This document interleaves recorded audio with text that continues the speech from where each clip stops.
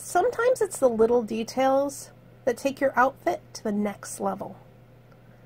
Hello, I'm Alice the Fabric Ninja, and I'm going to teach you how to do an adorable little edging on any shirt you already have.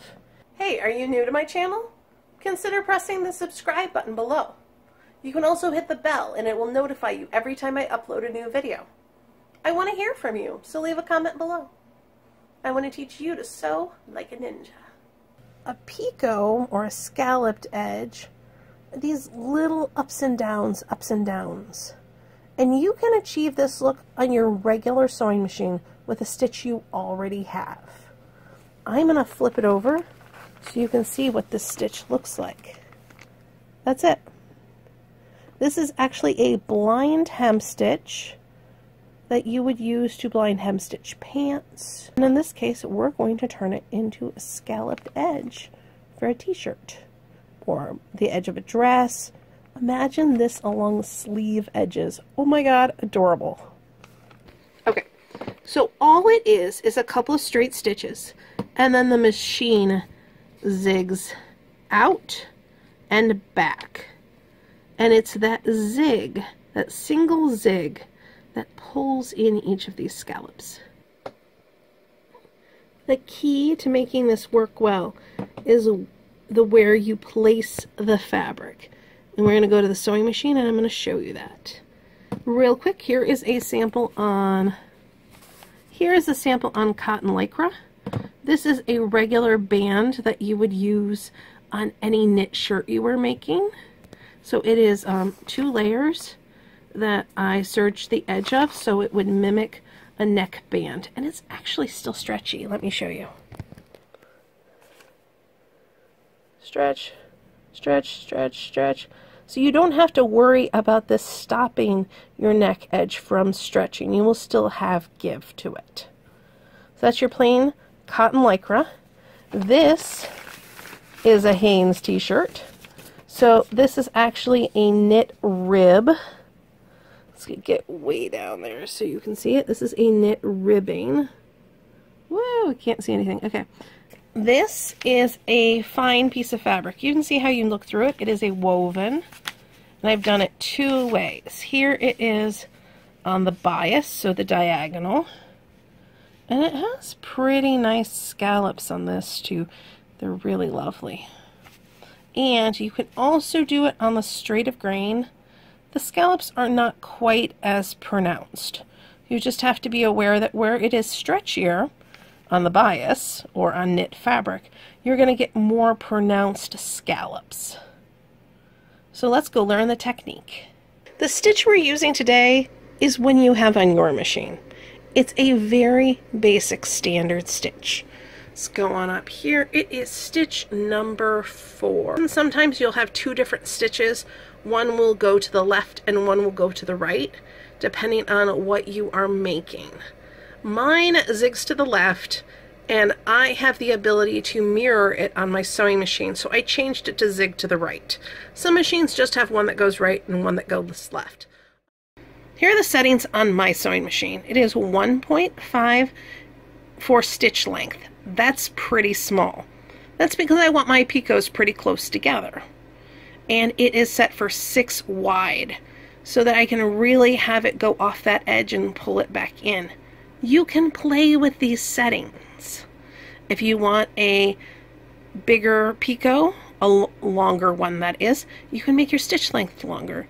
If you want to make the picot even smaller and daintier, make it not go so wide. Play with it and see what works for your fabric. So far, I've used this setting for all of my samples and I love it. So let's do it. Let's make some picots. This is a piece of cotton lycra. It has a nice stretch to it, a nice give to it.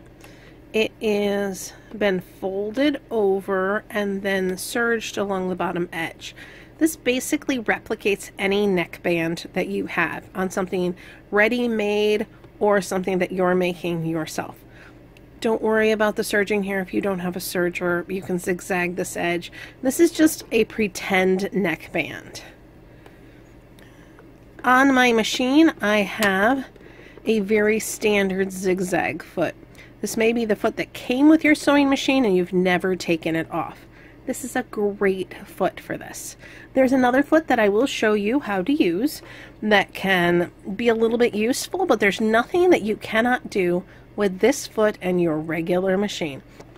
So the key to making those scallops is where the edge of your fabric falls in here. So basically how far the needle is going to zig off the edge of the fabric and zag back in. This particular presser foot has these two red marks on here that you can see pretty well with the black fabric. So I am going to set the edge of my black fabric along the edge of this red mark.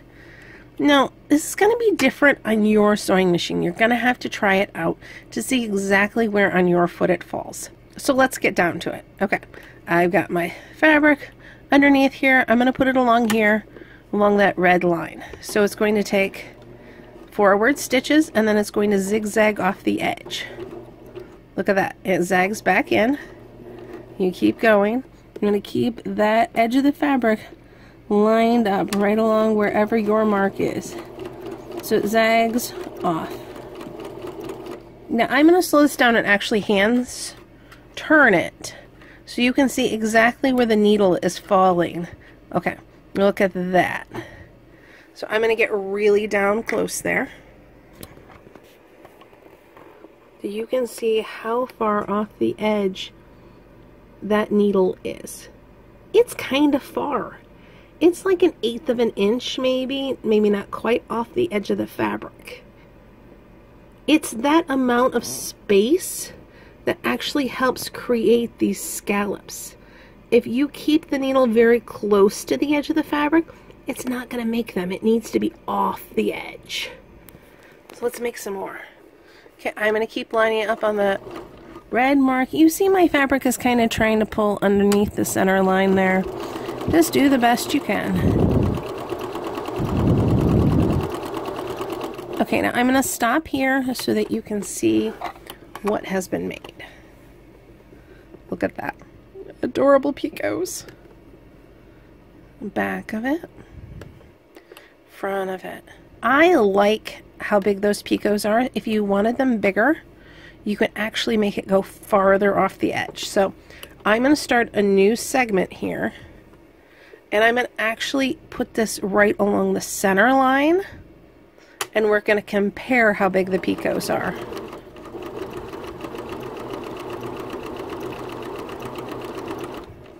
Okay, let's compare that. So those are with it way off the edge. And those are with it a little bit off the edge. Let's put them right next to each other. I know one's the front and one's the back, but it's the best way to do it. The ones that are off the edge much more are a little bit bigger, but not a ton. So when you're doing an entire neck edge, keeping this lined up exactly where you want it the whole time can be hard, especially if you're doing it on a neck edge that you've already put in your shirt, meaning you're going around a circle. So this is when we need to use different tools. This is a tool that I love. It's an adjustable blind hem foot, but you can use it for so many different things. But in this case, we are using a blind hem stitch, so why not use the blind hem foot? I'm going to take off my sewing machine foot. It's a snap off, and this snaps right on. But before I do that, I want you to understand how it works. So this red piece, it has an edge. This is where you're going to line up the edge of your fabric, and you can actually push it along that edge. So that is basically an edge marker that you can move. So here is the screw, and I had it all the way screwed one way, so I'm going to screw it the other way. And see how this has caused the red piece to slide one way. So pay attention to where that that wire is, and you can see how it moves. So moving it back, oh, you can see now it's in line with the wire where it was before too far. So this is in a way to adjust where you want the edge of your fabric to sit. And it's a way to keep your edge very even as you sew. Let's put this on and adjust it. So even if I had it adjusted all right, I've moved it a bunch, so it's not right now. So let's look at this. Now I'm gonna test sew here and see how far off the edge of the fabric that goes. I would really like it to be a little farther off the edge of the fabric. It's just kind of barely, maybe a 1/16 of an inch off the edge. So I am going to move the screw, and it moves the red piece. So now when I sew and it zags, it's going to be farther off the edge.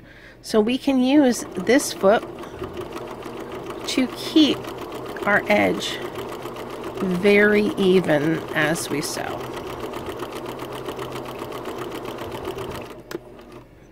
But you don't need the fancy foot.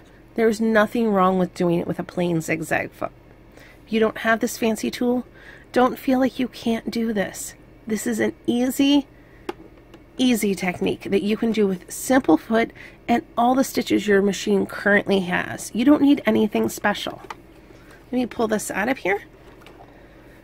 Whoops, I've got it all caught up. And here you can see adorable little picots.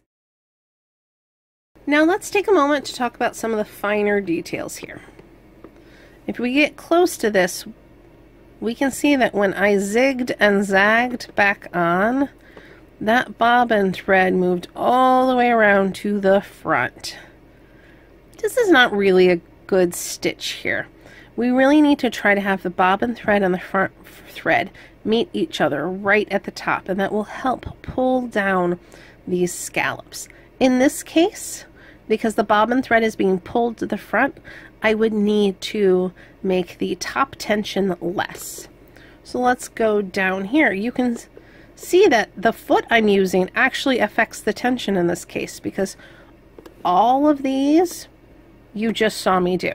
They all happened with the same machine settings and a different foot. So here the tension needs some edit, and here at the beginning that tension's pretty good. You can see that they're crossing right at the top of the scallop. And there we go. Adorable picots.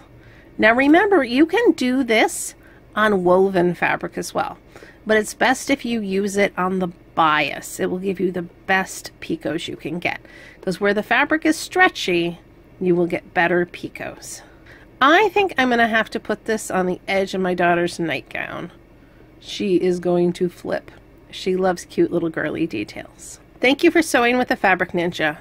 I really want to see what you have made. Come over to the Fabric Ninja pattern discussion group and share with us what you put this picot edge on. Did you need different settings or a different placement on your machine?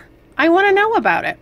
Every machine is a little bit different, and this will help everyone be able to achieve this simple yet adorable technique. If you liked my video today, please press subscribe. You can also hit that little bell button, which means you'll get a notification when I have a new video.